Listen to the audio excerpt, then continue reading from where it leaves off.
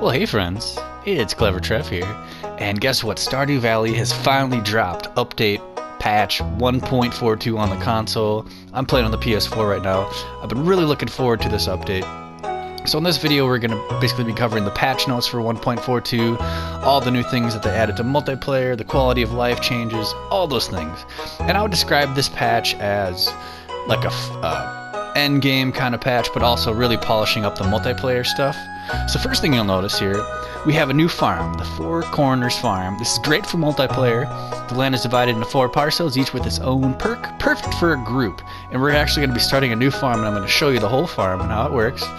But also, a new perk that they added is your animal preference. There's different breeds of animals. So if I cycle through these different dogs and cats, look there's different ones. You're used to just these 2 basic boring dog and cat right here, but now we got different breeds. And I named my farm update 1.42, and apparently there's also new shirts, new pants, a bunch of new stuff. And unfortunately the servers are down right now on Stardew Valley, but one thing I would also show you is they added a shared money perk. So if you're playing multiplayer, you're able to have 4 split like banks essentially. So instead of sharing money and arguing about money and stuff, you can just have your own money pot. You don't have to share it with others. So we're going to get a new save started on our Four Corners farm, and I'm going to show you a little preview of it. We're going to check out all the different four corners of the farm, and then I'm going to read all the different patch notes for you. So we'll go through all the different things that they've added, endgame features, content, multiplayer, a lot of bugs that they squashed, new items, shirts, stuff like that. So first things first, let's check out the new map, Four Corners, specifically designed for multiplayer. And as you'll notice, some of it is a little blocked off, but you can still get to everybody. So let's see if I can't chop my way through. So if you look right here, I can't even get through this little passageway. And there's a farm over there that you can't see. But so you're gonna actually have to go down here to get over there. So eventually, once you upgrade your axe and stuff, you'll be able to get through all those little passageways. Here's where the greenhouse is. And I would say the greenhouse is like the middle of the map. And if you go up to the right, there's a cabin, up to the left cabin, down to the left, there's a cabin, down to the right, there's a cabin. Kind of what you'd expect from a map called Four Corners. Let's check out this bottom left map or this bottom left cabin out first.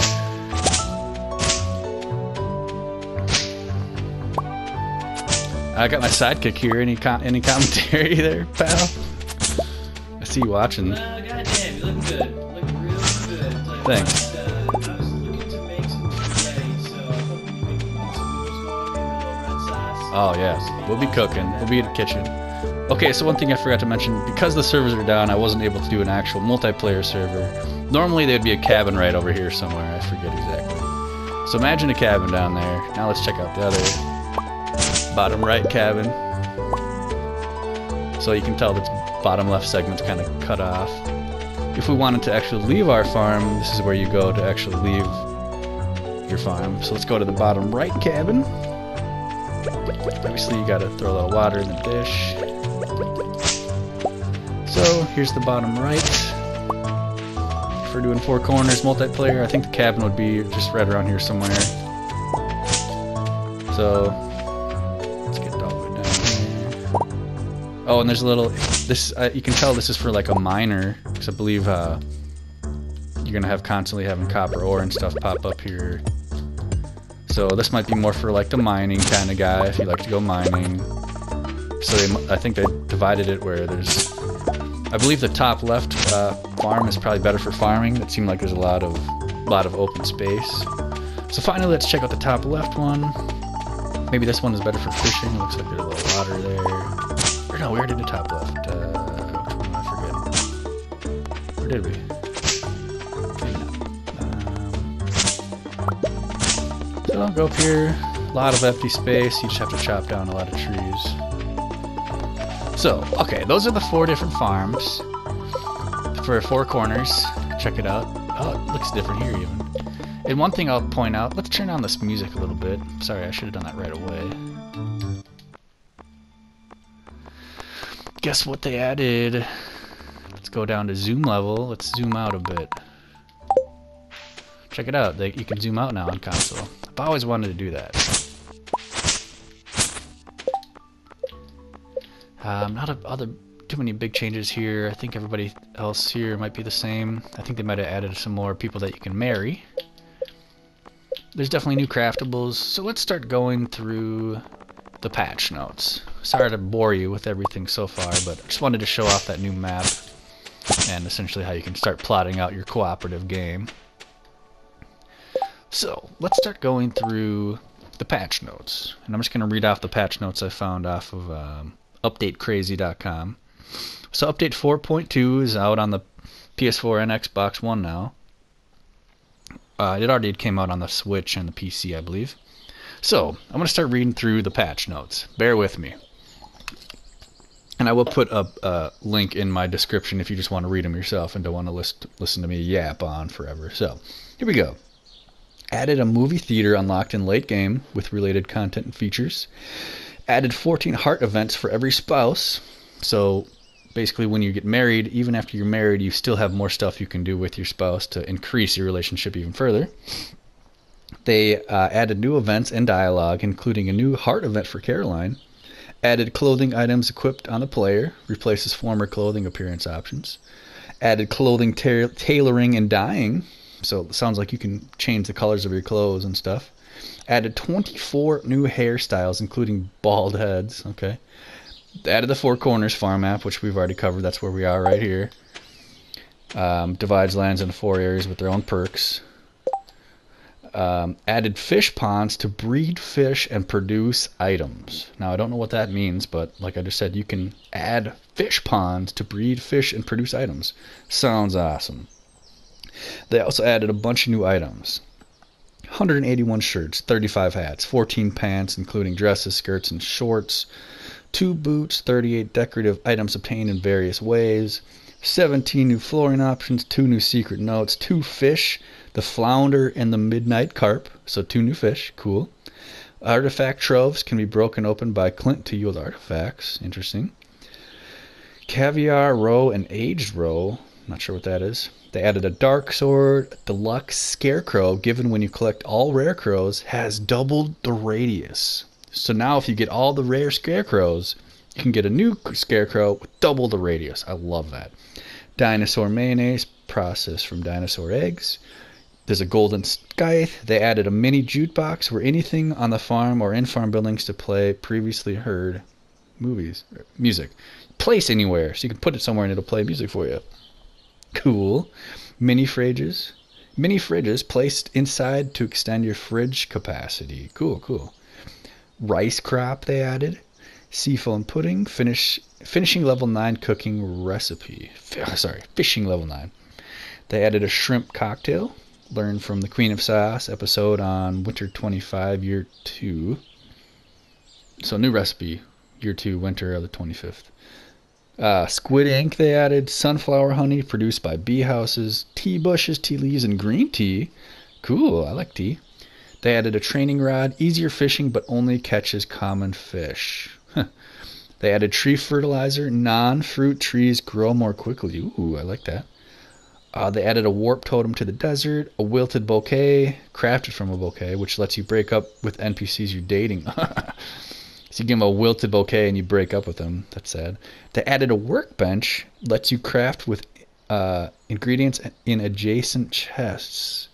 Oh, so you put a workbench next to a chest, and you don't have to grab that crap out of the chest. You can just craft stuff. I love that a lot. That's good. Wood chipper breaks hardwood and driftwood into wood. Sweet. Sometimes you run out of regular wood and you got a ton of hardwood. Why not? So they added new mine content. This is big. A quarry mine shaft dungeon with new haunted skull and sludge monsters and a golden scythe. Prehistoric floors in the Skull Hat Cavern with a new Pepper Rex monster. Ooh, new monster. New mining content. They also added rare alternative levels in the 1 to 120 level mines after unlocking the quarry, similar to the quarry mineshaft dungeon. Not sure what that means, but I like it. Added a shed upgrade. Doubles the interior size of your shed. Wow, that's sweet. They added cat and dog breeds selectable from the new character customization or Shrine of Illusion. Oh, so the Shrine of Illusion must be your cosmetic change in your cats, dogs, maybe even your appearance, stuff like that. They added Krobus as a potential roommate if you're unmarried. Added a desert trader to sell new items. They added a trash bar to clean up trash around town in year 3 and over. So if you played the game for 3 years, you can add a trash bear. Sweet. Added 4 new monster eradication goals and prizes. I'm not sure if that's from the Hunters Guild or whatever. Added 4 new museum reward levels for donating 35, 70, 80, and 90 items. That's good. Added trash can upgrades purchasable from Clint. Gives 15 to 60% of trashed items value as money. They also added a new sunroom in Pierre and Caroline's house. Cool, cool. Added the ability to perform various emotes through a new menu. So you can do emotes now. Added a new farm building, the Desert Obelisk. Like I said, I think that's how you change your cosmetics. They added winter flooring sprites. They added a hidden subplot. If you turn children into doves. Spoiler, whoa, check the television on fall 26th and then visit the witch's hut for a reoccurring effect and fish on the Four Corners farm for a one-time effect. No idea what that means. Added experimental support for letting farmhands move buildings. Use the move building permission command. Oh, this is kind of more PC stuff.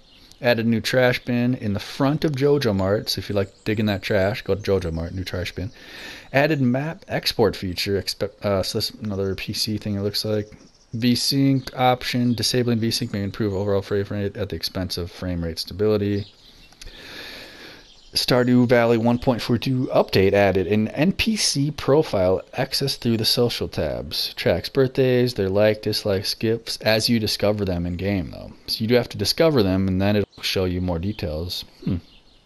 Added advanced crafting info option which shows more info on the crafting menu, including the number of times crafted and the number of ingredients available. I don't know if that's available. I didn't notice that. Let's check that out. I don't see it here. Maybe that's only for PC. Lot of more patch notes. Let's keep going though.